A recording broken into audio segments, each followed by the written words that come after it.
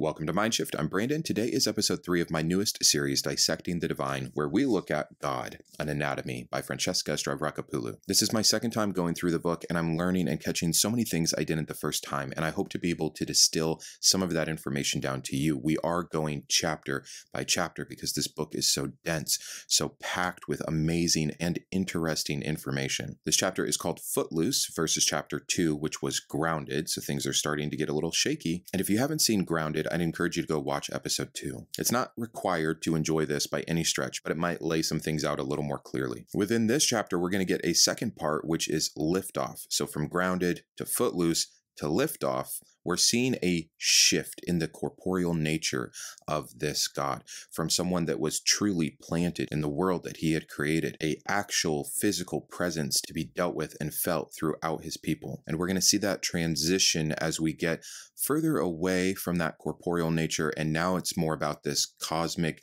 mystical, invisible force, with the only real human representation of this God being Jesus Christ. And it was the Christian traditions building off of Judaism that had to kind of dematerialize that former God to make the humanly presence available for Jesus Christ. And we're going to see that tension, especially as we get to the second part of this chapter. I think it's fascinating. I think it's such a clear look at the history of this God that started out in a pantheon of other Canaanite gods that rose to prominence within a certain people group, that got built on top of for another religion that had to reorchestrate and reframe this God in the world to introduce really a new God concept and to further build and change the fact that this God was now becoming a monotheistic God. So how does she start us out? She starts us out by showing a transitional period. Again, I think that's what a huge theme of this chapter is. And we see a relief, the Arch of Titus. This is depicting the destruction of Judah in 70 CE, with the temple that had been rebuilt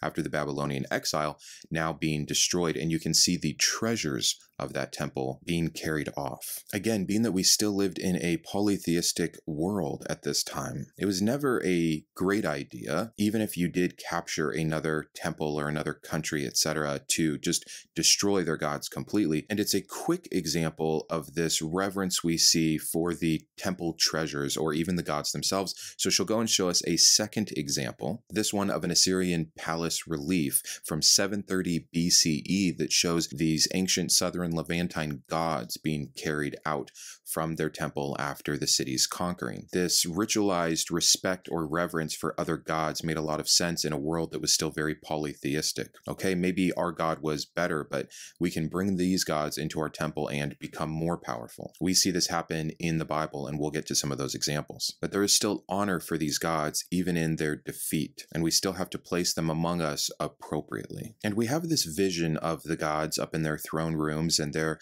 hierarchy and their order, and we kind of play that out here on earth. We have kings putting their feet up on their footstools, just as we picture the gods at rest. And this means a time of comfort, of peace. The work is done. When someone comes into the throne room, they kneel at the feet, at the footstool, to show reverence. But when that king is usurped, what happens?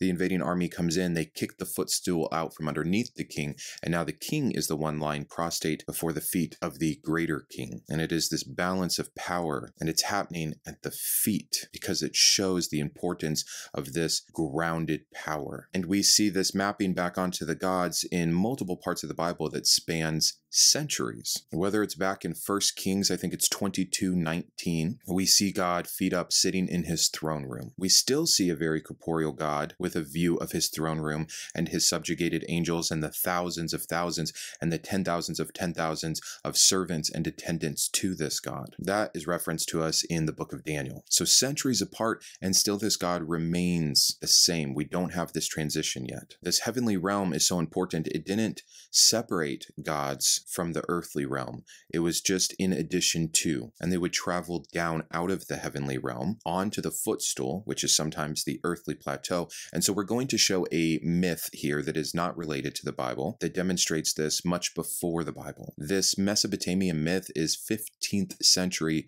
BCE. And we have a character god, a warrior god, who does not rise to show respect to the representative of a underworld god, Ereshkigal. He stayed seated with his feet up, a position of power, and of disrespect to this other god may be worthy of more respect. And when this happens, battles happen. It becomes a fight for the throne that leads down to the underworld as the rest of the myth goes. The Bible has two versions of this. We have a pre-Lucifer version found in the Old Testament, and she reads that off here, so I'll read it for you. This is from the book of Isaiah. It is Isaiah 14, 12 through 14, I believe. Before I read you the verse, I'll read you what she states here. The Bible, too, portrays ancient anxieties about God's need to defend his throne from challengers. In a poem drawing on much older mythic tropes, a semi-divine tyrant named only as Daystar, son of dawn, ascends Saphon, a traditional name of the Levantine cosmic mountain. This is all in the Bible. I know that we have this picture that, oh, in Isaiah, the Daystar is leading towards Lucifer, the morning star, etc. And really, that is just a Christian concept built on top of this. In an effort to unseat Yahweh in his role as the enthroned, Elyon, Most High, the title inherited from El, as he strides up the holy mountain, the trespassing tyrant mutters to himself, revealing his plot. And this is straight from Isaiah. I will ascend to the heavens. I will rise my throne above the stars of God. I will sit on the mount of the divine assembly, on the heights of Saphon. I will ascend to the tops of the clouds. I will make myself like Elyon. So again, we see this very common trope, traveling from the underworld to the high world to challenge at the feet of the more powerful god, with some kind of ending creating what would be our underworld. And that is the Luciferian story that comes to us in the New Testament. Except in that one, it's a bit more explicit, where we see that the Satan character challenges God, is ultimately defeated, cast out into the lower realms, or where we get hell now. And I love this example, this story from Isaiah and then from the New Testament, showcasing that both of these are just tropes played off in even earlier ancient myths. And you can just see them evolving as the religion moves and continues to evolve itself. Always pointing back to the Old Testament, saying it was there all along. We have claims that Jesus is right there in Isaiah. Nope. That the Satan is right there in Isaiah. Nope. These are different figures of their time that, because of the prophetic poetry in the nature of them, even though they were for that very time and place, get mapped on to Jesus and Satan, etc. She goes on to give us an example of an Ugarit story of Baal having such a gigantic throne that even when he gets someone that finds worthy, a great warrior, the feet dangle when sitting in Baal's throne. Not having firmly rooted feet, or feet that could reach the floor to be grounded, was a sign of weakness that showed then Baal's supremacy even over the greatest of warriors. And she continues showing us that by myth and then bringing it back into the Bible. So then another myth, a more ancient Mesopotamian god, Anu, the god of all creation, the cosmic god, whose son is at his feet in his rightful place, worshiping for years and years and years, one day decides to try and usurp his father. Tale as old as time, no different than Yahweh and El. And as he goes after his father flies up, and the son catches him by the heel, by the foot. And as he yanks him down, he also bites off his genitals. Because what is more emasculating, the symbolic emasculation of biting the genitals off, than losing your foothold? It's very metaphorical, very figurative, showing the importance of where the feet firmly are in the ancient worlds of gods. She then shows us that same trope with Zeus as he usurps his father Kronos, and when Zeus fights the cosmic monster, he gets the tendons from his feet cut out. And it isn't until he gets those tendons, his feet, back under him, that he is able to secure his throne entirely. Again, we see the importance of the feet and also the weak spot of the feet, just like the back of the heel being the vulnerability for Achilles and Troy. And it worked its way into our Bible as well with Jacob. Jacob means what? Supplanter or heel taker. Just as he grabs his brother Esau in the womb by the heel, so then he wrestles with God to become Israel. It's all really amazing how it works together, and again, the evolution of these myths and the matching on to the new gods, to the new lore, to the new myths. She then gets back on track with some of the stories about battling and taking between gods, and we get that great example from Samuel in the Bible at Shiloh, and this terrible loss to the Philistines, who eventually would end up actually stealing the ark. I'd like to know how that happened. You've got God's own people trying to balance the ark from falling over, and they die just by touching it. But God's mortal enemies, the Philistines, can just somehow handle it perfectly. But they do, they win this battle, and it's also really interesting to understand what would have been going on in this ancient battle, because at one point when the Israelites are losing, they call back to the temple of Shiloh to get God, to bring out the Ark of the Covenant, because where God's feet are, that's where he is. And remember, the Ark of the Covenant is the footstool of God, which because of its place of importance also contains an immense amount of physical, magical power. And you even see the Philistines realize this. Oh no, they're bringing their gods down. So the Philistines do the same. And what would have really been happening is probably, and it sounds so silly, these people take, and at this point she points out a verse in Numbers that I'll read to you. This is Numbers 10:35 through 36. So it was, whenever the ark set out, that Moses said, "Rise up, O Lord, let your enemies be scattered, and let those who hate you flee before you." And when it rested, he said, "Return, O Lord, to the many thousands of Israel." It was like this little incantation that Moses would do. Wherever the ark was, God would be there also. It was an invitation of God to go on the move with them, to come back and rest after victory. And we see just how man-made these concepts are, and these myths are, and these representations of these gods. But we're going to go ahead and skip on to the second part, liftoff. And we get this really interesting myth from the late Bronze Age, which leads into where we will get Yahweh from, this Canaanite pantheon of El and Asherah. El is so glad to see Asherah that what does he do in joy? He puts his feet up on the footstool and wiggles his toes. But she brings bad news. Baal, a powerful god, has died or has descended into the afterlife or the underworld. And El is so grieved by this that he moves from heaven to earth. He moves from his throne to his footstool. He's now sitting on his footstool, the earthly realm, and he then lowers himself further from the footstool to the ground, going into the underworld to retrieve Baal. He brings Baal back, and it isn't until El is back on his throne that all becomes right in the world again. Nothing was working when El had descended from heaven to earth and then from earth to the underworld. Does this sound familiar at all? So Yahweh keeps this up in the Jerusalem temple and in the Jewish traditions. We have so many accounts in the Psalms and in the Old Testament of God up in the throne room, seated on his cherubim, with his feet on the footstool. And what was the footstool? We get different evolutions of it, from the ark to the entire temple to all of Jerusalem to the entire earth. This gigantism of God continues to grow. But then something happens.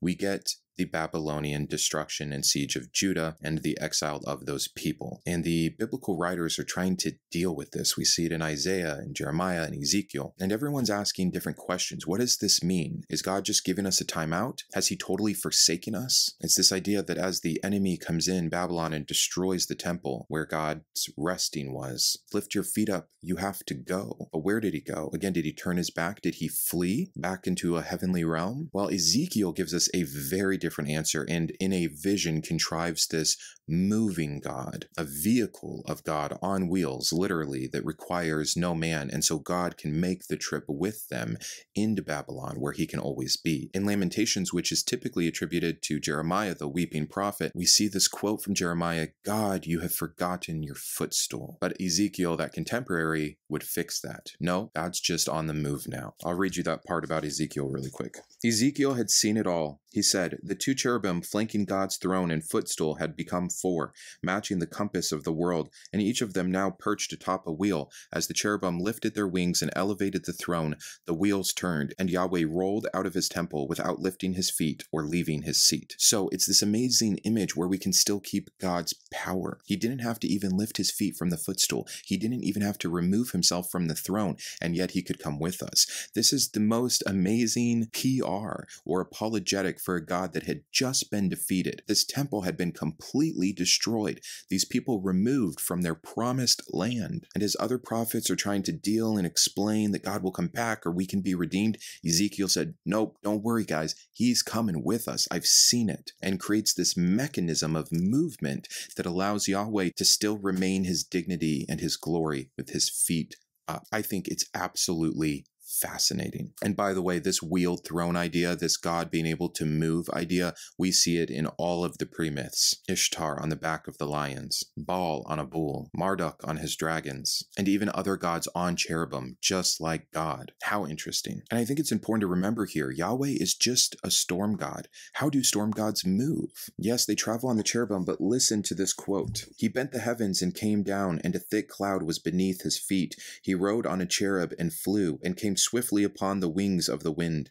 He made darkness his covering around him, his canopy thick clouds, dark with water. Out of the brightness before him they broke through his clouds, hailstones and coals of fire. Yahweh thundered in the heavens, the Most High uttered his voice. That's Psalm 18, 9 through 13, and I think it's amazing. I've read the Psalms so many times, and obviously I've read that verse, but knowing the context of a Canaanite pantheon and this particular god, like most gods from most pantheons, having particular powers that are more appropriate to him, storm god, what do storm gods do?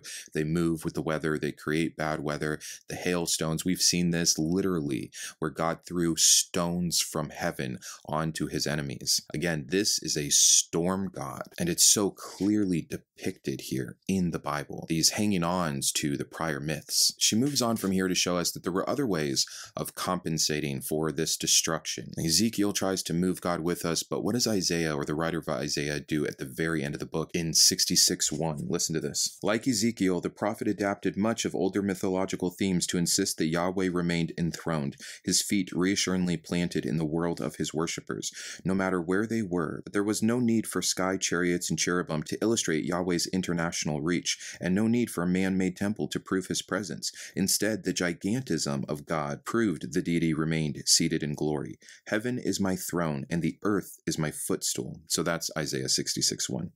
Yahweh emphatically declared. Although his temple in Jerusalem lay in ruins, Yahweh's cosmic supremacy was undiminished, and his feet were still firmly fixed in the earthly realm. So Isaiah takes God and says, we don't have to have him in the temple, we don't have to have him moving, we'll just make him so great, so big, that his head is literally up in the heavens, while his feet are planted on his entire footstool, the entirety of the earth. So yes, they may have destroyed this portion, but God's feet are on everything. So we're already seeing this tension of how are we going to explain God? The fact that we used to have a God that walked with us and was with us, a God that has been destroyed now, a people that have been scattered. And this continues on into the time of Christ and the early Christian church and church fathers. Except here, they don't like all of the corporeal natures of God. They want to make it allegory and metaphor. They want to demystify things like the ark. Okay, yes, it was a ritual and it was brought into battle, but it is the housing of the 10 Commandments and nothing more. And we will illustrate that in the temple periods by placing the Torah into these little arks where we house the Word of God. We will take him from the material, the physical God, resting his feet on his footstool, the ark, and the ark is now just a place where we carry the teachings of this God. And all of a sudden, this idea of a real, corporeal, manifested, on earth image of God is getting looser and looser, more metaphorical, more allegorical, and so much of it is turned into symbolism. I'm going to read you 2 last quotes and then we'll be pretty much done. A favorite tactic employed by early Christian theologians was simply to reduce all biblical references to God's body to the symbolic. When the scriptures instructed people to worship at God's footstool, it was towards the cross to which Christ's feet were nailed. Another strategy, of course, was simply to insist that biblical references to God's body parts were metaphorical and allegorical, and were not to be taken literally. Reverence rather requires an allegorical meaning, wrote Clement of Alexandria. Listen to what he says here, a very early church father. This is like 150 to 215 CE. You must not entertain the notion at all of figure and motion, or standing or seating or place or right or left, as appertaining to the Father of the universe, although these terms are in Scripture. Instead, Clement argued the biblical ascription of body parts to God was a divinely directed accommodation to the limitations of human understanding. Some early Christian theologians navigated the disorienting portrayals of God's feet by bending and stretching the temporal dimensions in which God was understood to walk. When Adam and Eve had heard God walking in the garden, it was actually the sound of Christ as the pre-existent spoken word of God moving towards them.